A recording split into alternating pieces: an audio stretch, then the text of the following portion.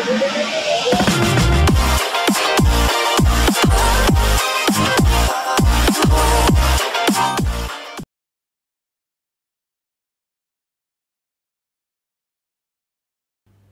সমীকরণ আমরা অনেকেই বের করতে পারি।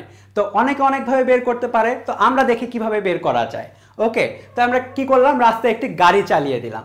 রাস্তায় একটি গাড়ি চলছে, ইউ আদি বেগে সে স্টার্ট করলো এবং এস দূরত্ব বা এস সরণ শেষে তার বেগটা হলো ভি, এবং এক্ষেত্রে তার টাইম লাগলো হলো টি টাইম লাগে, এবং সে অবশ্যই সুষম ত্বরণে চলেছে। আচ্ছা, এখানে একটা বিষয় ক্লিয়ার করার আছে, সেটা হলো ইউ আদিবেগ মানে এই না যে সে এখান থেকে চলা শুরু করেছে। মানে আমি যখন স্টপ ওয়াচ অন করব, মানে টি ইজ ইকুয়াল টু যখন 0 গণনা শুরু করব, তখন তার যে বেগ থাকবে সেটাই হলো ইউ। আচ্ছা, তো এই হলো মোটামুটি চিত্রের ব্যাখ্যা। এখন আমরা এখান থেকে গতির সমীকরণ বের করব। তো গতির সমীকরণ বের কিভাবে করা যায় দেখি। আমরা কি জানি, a is equal to DV by DT, জানি তো, একটু আগেই জানলাম। তুমি একটা কাজ করতে পারো, সেটা হলো তুমি DV is equal to A into DT নাও, নিয়েছো?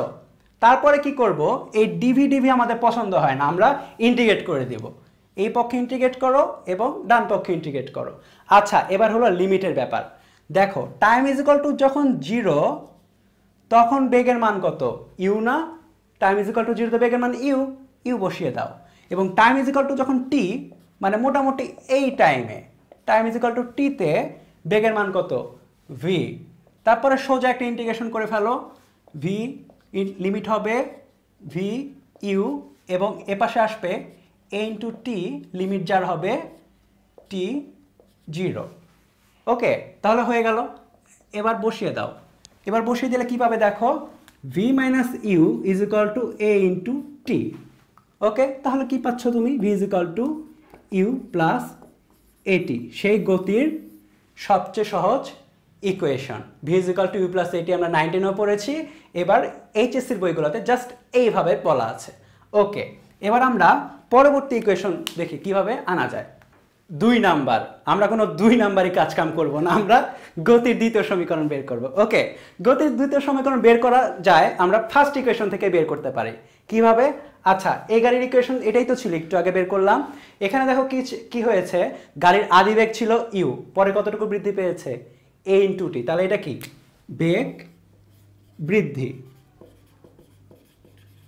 ওকে, এইটা যদি বেগ বৃদ্ধি গ্রাফ হয়, তাহলে বেগ বনাম সময় গ্রাফটা যদি আমরা দেখি, তাহলে জাস্ট এইরকম হবে। এটা কি, এটা জাস্ট একটা সরলরেখার সমীকরণ। আমার কথা যদি বিশ্বাসও না হয়, আমি তোমাদের বিশ্বাস করাচ্ছি। দেখো, এটা কি, ভিজ, আমি যদি ধরি ওয়াই, আর এই গ্রাফের তোমার ঢাল কত, এম এ, তাহলে এটা হলো এম, এবং এটা হলো এক্স অ্যাক্সিস বরাবর আছে।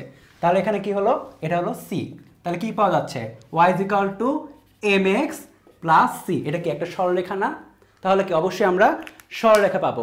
তো গ্রাফ যখন পেয়ে গেলাম, আমরা যদি সামহাও এই গ্রাফের ক্ষেত্রফল বের করি, মানে কি, বেগ বনাম সময় গ্রাফের ক্ষেত্রফল, কি পাওয়া যাবে, সরণ পাওয়া যাবে।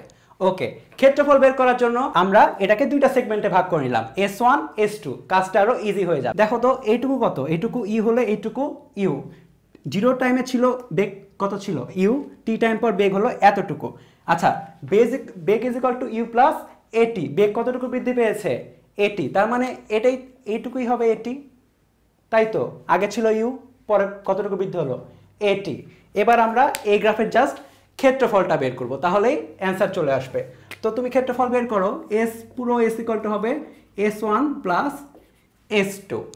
S1 কতটুকু দেখো তো, জাস্ট এইটুকু, একটা আয়তক্ষেত্র, এটুকু হলো টি এবং এটুকু হলো ইউ, তাহলে কি হচ্ছে, you into T plus just এইটুকু ক্ষেত্রফল S2। এটা কি, ত্রিভুজ, হাফ ইন্টু ভূমি গুণ উচ্চতা, হাফ দাও, ভূমি কত, এইটুকু, কত, টি, এবং উচ্চতা কত, এটি।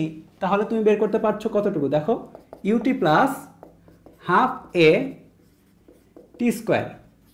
এই সেই পরিচিত সূত্র, তোমরা 9-10-এ এটাই শিখেছিলে। দেখো, তোমাদের বইয়ে ক্যালকুলাস করে দুনিয়া উদ্ধার করে দিয়েছে, কিন্তু দেখো জাস্ট এই 3টা লাইনে আমরা এটা বের করতে পারছি। তাহলে আমাদের কাছে যদি অন্য কোনো প্রবলেম আসে যেটা অনেক ক্যাচাল করে বের করতে হয়, আমরা দেখব যে ইন্টেলিজেন্টলি কিভাবে সেটা বের করতে পারি। নাম্বার 3, গতির 3 নাম্বার সমীকরণ।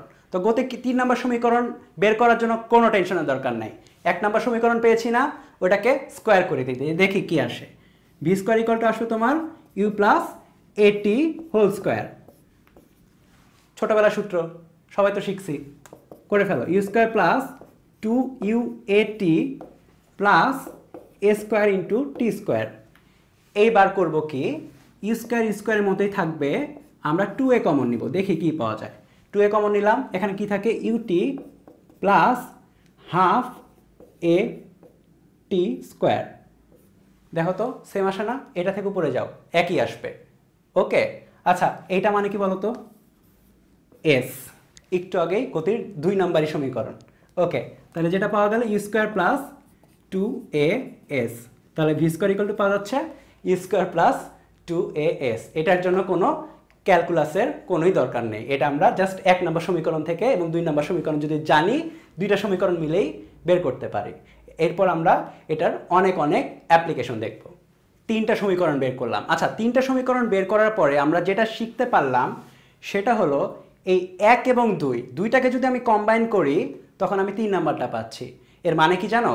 এর মানে হলো কোনো ম্যাথমেটিক্যাল প্রবলেম সলভ করার সময় তুমি যদি 1 এবং 2টা কম্বাইন করে যে মানটা পাবা, তুমি যদি 3 নাম্বারটা সরাসরি ইউজ করো একই মান পাবা। আচ্ছা, আমরা 3 নাম্বারটা কখন ইউজ করব? 3 নাম্বারটা তখন ইউজ করব যখন দেখবা তোমার কোনো টাইম লাগছে না ক্যালকুলেট করতে। দেখো এই সমীকরণে কি কোনো টাইম আছে? এই সমীকরণে কোনো টাইম নেই।